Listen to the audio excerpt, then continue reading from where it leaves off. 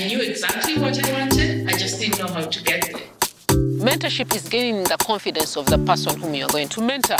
AHP has really opened up avenues for me to flourish as a scholar. The AHP year was the turning point of my research as a scholar.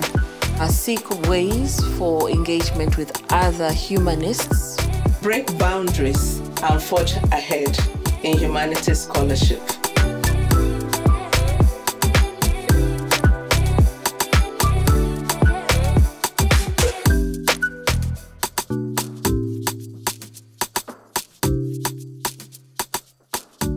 As a country, we have not yet appreciated the place of culture in defining our development. In addressing this problem, the scholar has an important role to play.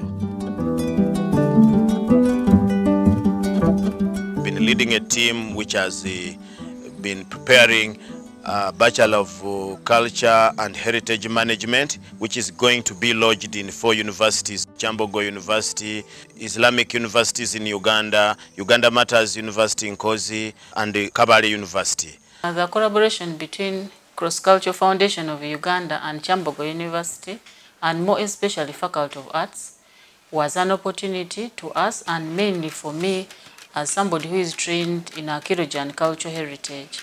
Every community we'd go to, there was always a complaint that the young generation is disconnected from their culture.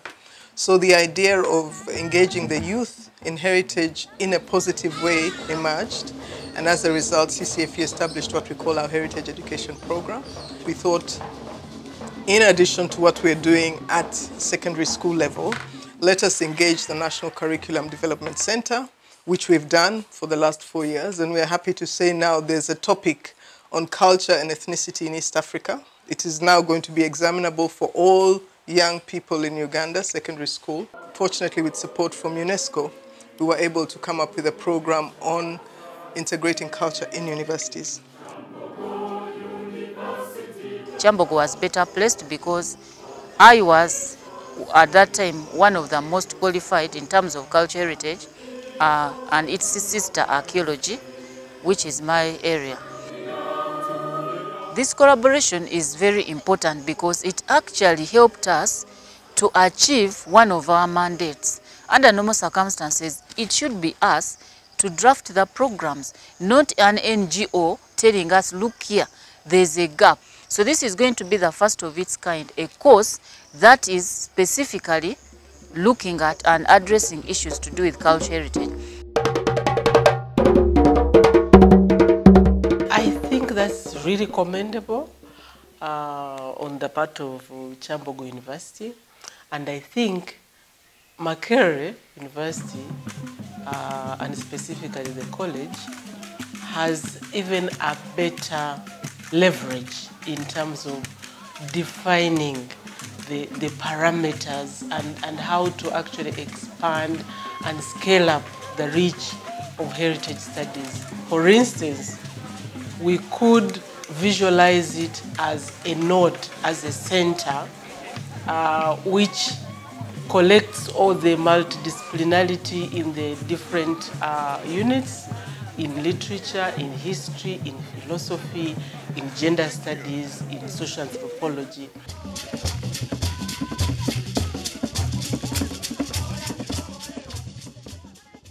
There are some challenges. One of them is to decolonize our literature. The thinking around decolonizing the university hinges a lot on the need to re-examine our heritage, utilize it for moving forward. That's part of the core of the role of humanities in society, to be able to help society appreciate its heritage. I have a proverb that respects. One proverb that I can quote. We are really struggling to make people join the family of doing research, publications, and even issues of public lectures, because we have a lot of activities, and so these activities give very quick money here and there. And so people would prefer to run up and down other than concentrating on research. There are very few people who believe that research in humanities can resolve people's problems. Culture being able to address present-day concerns is not very obvious. So there's a lot of effort that needs to be made, and that's why we're also doing lots of research as an organization to illustrate the link between culture and development, to illustrate that culture is dynamic, and that some elements will die naturally, but some values and principles are timeless. In Uganda, we are behind others in terms of recognizing the importance of culture in relation to development. For instance, Uganda remains the only country in the region that doesn't have a Ministry of Culture. One area in tourism in Uganda, which is now becoming one of our main revenue earners, is the fact that cultural tourism almost doesn't exist. It's only about gorillas and it's about the natural heritage. Ugandans still have a fear to say we are Ugandans and we will modernize as Ugandans, reflecting our own cultural identity and our own cultural values.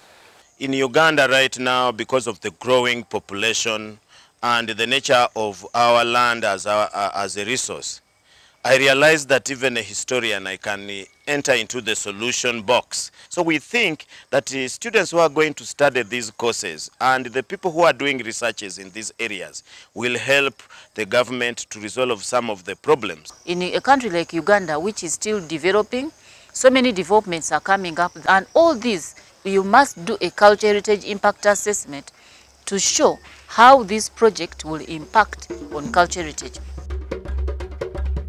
Through this program, people will learn to know how they can actually survive by using their cultural heritage. They will be seeing heritage as a resource for innovation, for creativity, and therefore they can create jobs out of our heritage. What excites me to do this course at Kyambogo University is I want to understand more about that mysterious Nakaima tree which is located in Muwende.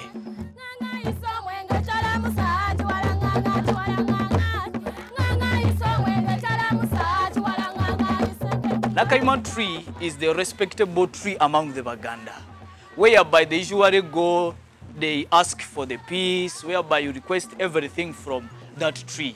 So it's somehow spiritual belief. The aspects in my culture I would like to research most is the religious norms and customs. For example, among the Acholis, every homestead had an oracle, which would combine all the family members. And whoever lived in that family, let's say the ancestors and even the newborns, were all initiated to that oracle. When I complete my studies, I will be awarded with a degree in cultural heritage. I will be able to teach about the cultures. For CCFU, this is really an exciting program because it spells continuity and sustainability of the work that we're doing. The outcome for us is that you're going to have a critical mass of professional heritage experts who are homegrown and understand our local context and can make use of it and conserve. Ultimately, we're going to have heritage cared for better. This course is going to demystify the concept that the university is the ivory tower of knowledge. It gives us the chance to go back to the community as the library of knowledge. Who knows what the future holds? I might become a medium or even a spiritualist.